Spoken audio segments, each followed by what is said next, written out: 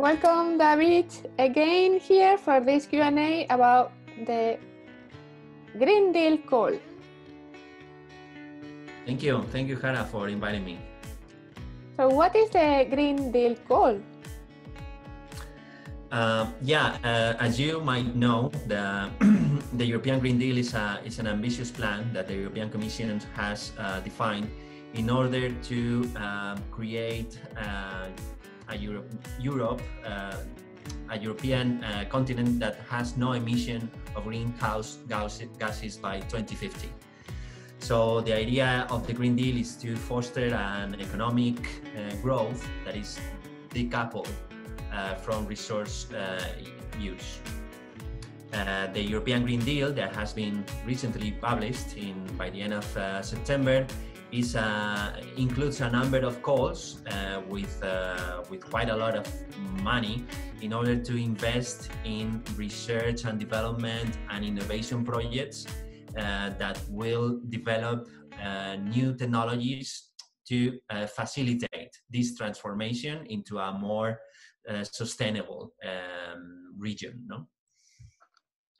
Yeah, because I think the rest of the planet is looking at us, how really we are leading the change and the transition to have a more greener economy and as well a greener industry and a greener society.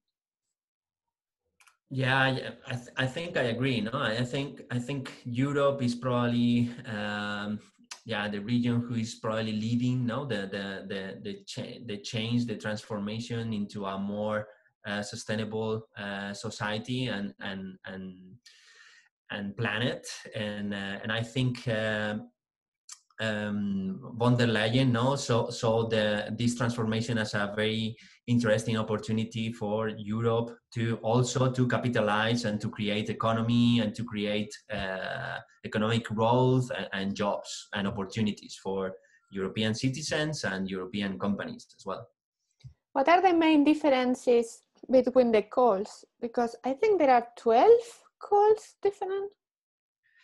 Yes, so actually, yeah, if you look at how the European Green Deal call has been defined, there are like many things. No, there are actually 20 topics, 20 calls that are distributed in 10 thematic priorities, and there are different types of calls. So there are what they are called innovation actions, research and innovation actions, and coordination support actions.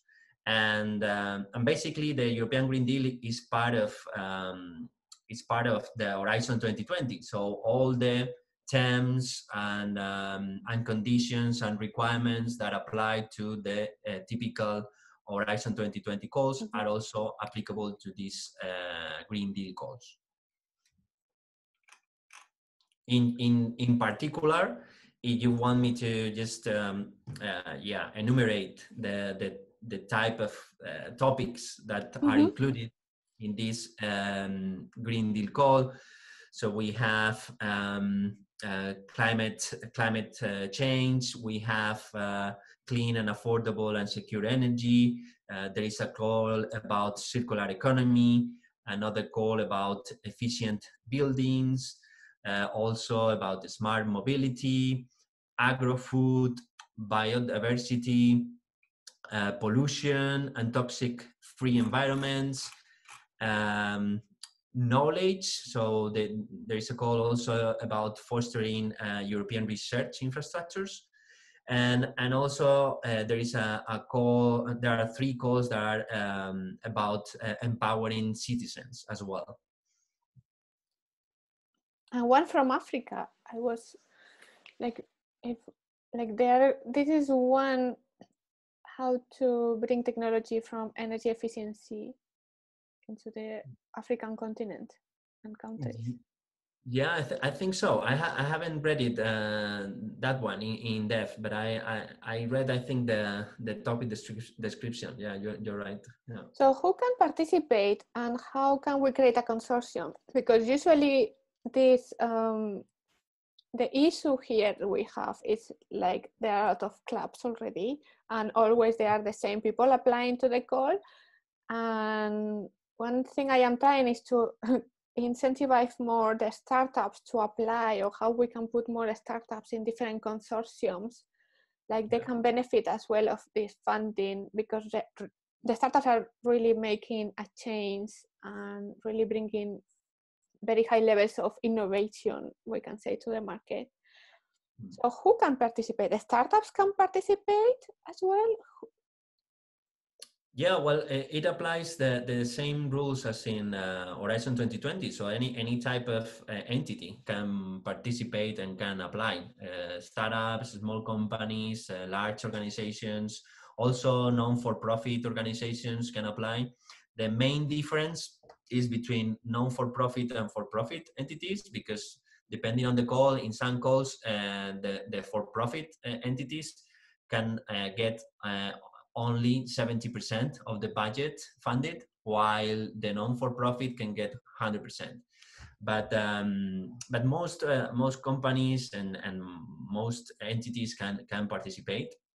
And the question is how, no? As you said, no, how to create a consortium.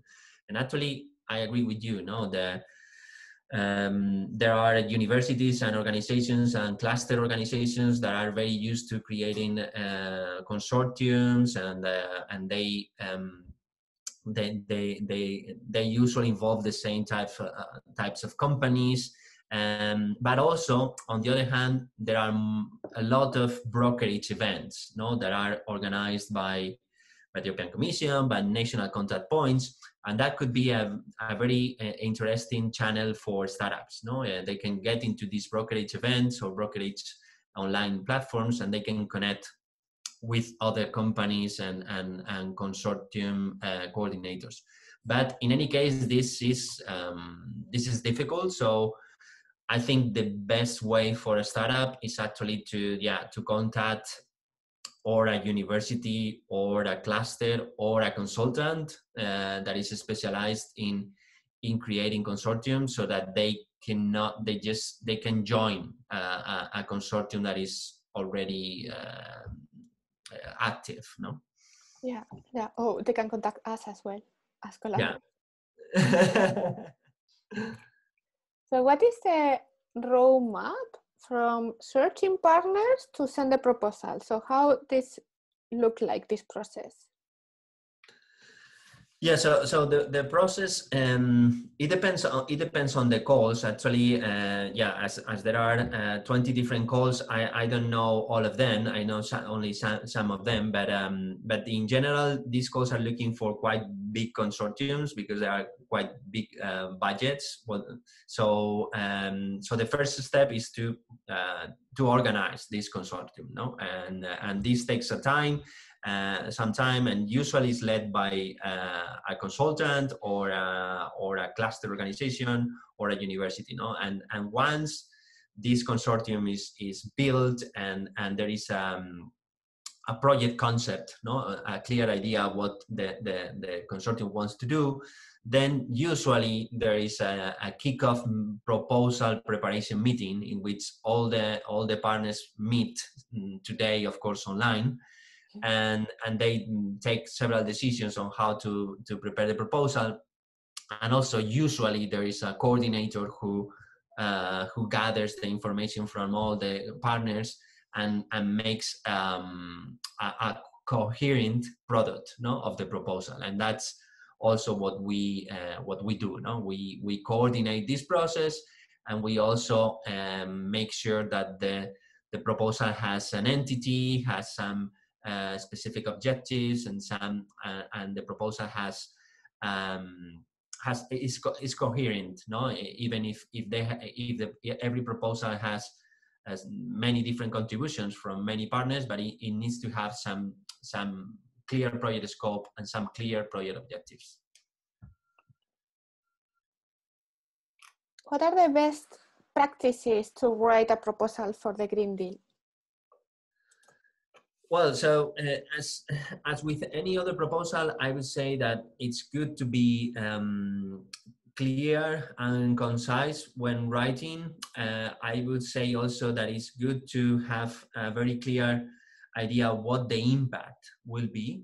Mm-hmm. And this has been something very important for all the Horizon 2020 program. impact is really important. So we have to look at not only what we will do, but also what will be the result. And with regards to the Green Deal, everyone has to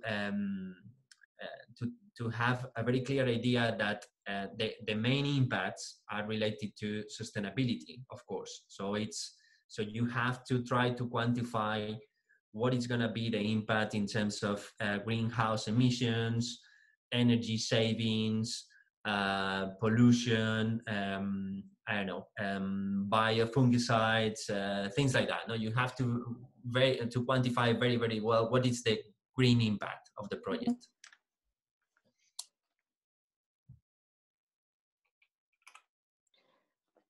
From your point of view, from STRATA, how are you helping organizations to come together in a consortium and write a proposal?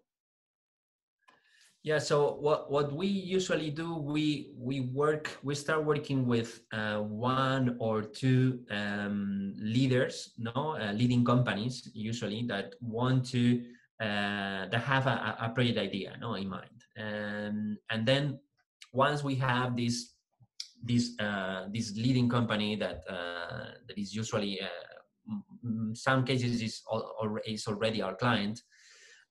We start looking for other partners to join and to complement the consortium. This takes time. It depends on the demand and the interest of the call, the interest of the project, and so on.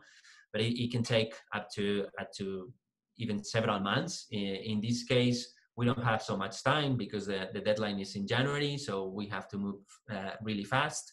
And once we have this consortium, or at least the main partners, we start usually gathering the key information and preparing the proposal. And we do a lot of the writing of the proposal, but of course we need a lot of help from the partners, especially in defining the activities that they want to do in the project. Yeah, the content, what they are going to do, they know best. Yeah, exactly, because we can give a framework, for the program, a project scope, a governance model, an intellectual property model. That's something that most projects have in common, and that's our experience. But of course, if the company wants to, create a new airport, we are not experts in airports, so we need their knowledge about how an airport is built, and that's something that, of course, the partners must contribute. Mm-hmm. And the last question is if you have already some extra advice or tips you want to share with the audience about the Green Deal and how to prepare the grants and the proposals and how to deal with the consortium. So just maybe just two advices. I mean, the first one maybe is just to encourage also, as you said, startups, small companies that have never applied to any European call. I think this is a great opportunity. It's the biggest European call and the last one of the Horizon 2020 program. There is €1 billion available, so it's a great opportunity for small companies. So don't be afraid of contacting us to look for opportunities. That's the first advice, and the second is do it as soon as possible because the clock is ticking and the deadline is by the end of January, and it takes a lot of time and effort to prepare a good proposal. So encourage everyone to go for it. It's a great opportunity, I think. Thank you very much, David. Thank you, Jara. Bye. Bye-bye.